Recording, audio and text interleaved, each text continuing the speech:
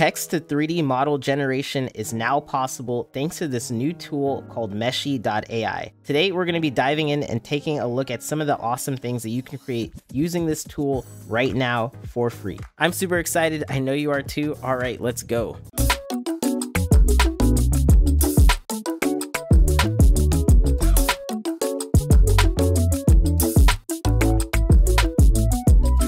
So this is what it looks like when you first log into meshy.ai, and we can see all of the community generated 3D models as well as the prompts that were used to create them. So just clicking in here, you can see this high quality sneaker model made by using the text prompt knee-high Converse all-star shoes orange coloring. Check out this full body lion. I mean, this is incredible just how this AI is able to create these realistic 3D models based off of the text prompts. Here we have a kabuki clothing set. One of the cool one is when we combine different animals together for the prompts, and it actually is able to generate something that looks somewhat usable for a character. Obviously, there are some artifacts that are messing up here, such as multiple eyes on this character, and then maybe the texturing isn't perfect, but for a starting ground, this is going to help creatives get from a base idea to something more usable much faster. Check out this Godzilla handmade one. This one is incredible. Just look at all of those details. Also impressive, it's a small owl statue. Now, I can already tell that some of these assets would populate a scene like an environment pretty easily. If we're not needing to look at the backs of some of these models,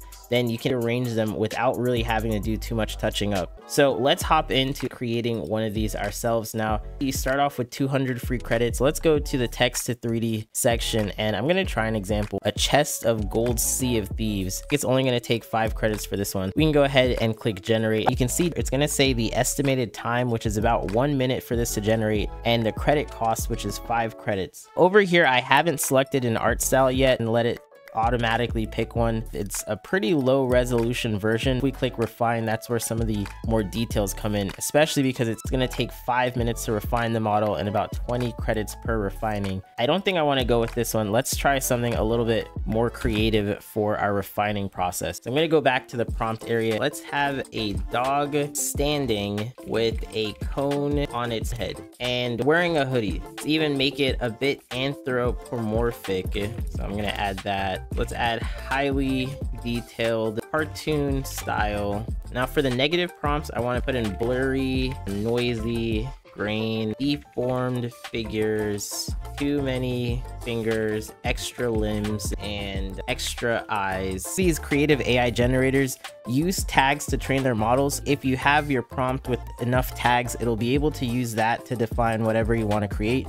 Now for the negative prompts, sometimes you may come up with models with extra limbs or deformed figures, and it actually helps to include this inside of the negative prompt to tell it to avoid these sort of things. So it's a little bit of a little trick if you guys are running into some of these issues here. I want this in a cartoon style, so I'm going to set the art style here. It doesn't really matter what the seed number is. I'm going to click generate. Okay, that has finished creating this text to 3D model, and I gotta say, this is pretty impressive. I can see the dog is standing wearing a hoodie. The cone head aspect is mixed in there. I probably didn't prompt it properly for that, but I can see that the hoodie is a little bit cone shaped. I like this yellow one here at the end, so I'm gonna click on this one and hit refine. Now by default, the refining settings are set to medium. We can crank this up to a high texture richness, which I'm gonna do. While that's refining, I can click on any of these other versions and click preview, and it's gonna load up here on the right hand side in a 3D viewer. Here you can also adjust some of the additional settings such as the lighting, the environment, the texture rendering modes, as well as getting a glimpse at some of the statistics for this model, such as how many vertices and how many faces are being used to generate this. Interesting because we get the dog ears here, whereas these ones, the dog is wearing the hoodie. Something a little strange is happening here. I don't know if these are fangs, but this detail here with the tongue sticking out, that's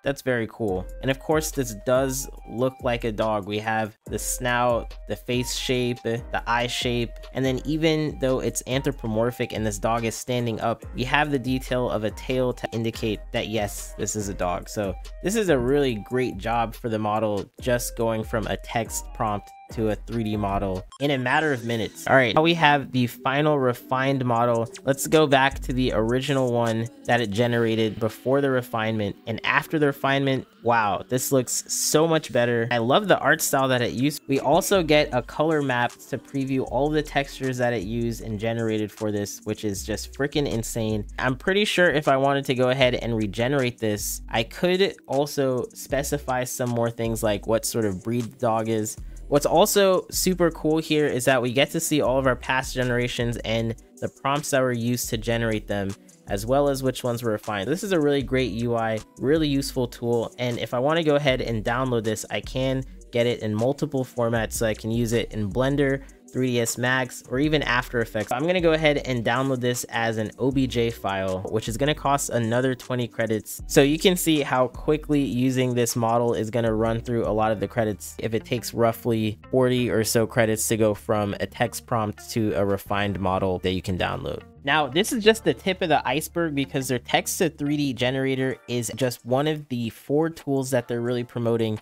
Now, aside from text to 3D, they also have AI texturing, image to 3D, and text to voxel. Another thing to note about the credits is that if you want to get more credits, it's on a monthly plan, and they give you 200 credits per month for free, but all of the assets that you create with this are going to be shared publicly. Whereas if you sign up for their pro plan, which is priced here at $20 a month, they're going to give you 1,000 credits per month, but those assets at least you own and you can use without them being shared publicly. So that's one of the benefits, and I think for that it sounds like a pretty good bang for buck, especially taking a look at some of these other assets that were created, like this golden dragon head. This one is just freaking impressive. And another really cool aspect of this is that we can remix any of these community generated based off of the prompts. And let's say if I want to make this a full body statue instead of just a head statue, I can go ahead and click generate and make a model based off of that earlier model. So this is really impressive. I'm sure you're going to have a lot of fun playing around with this. Of course, links are going to be in that description box. Thanks for watching. Hope to catch you in the next one. All right, peace.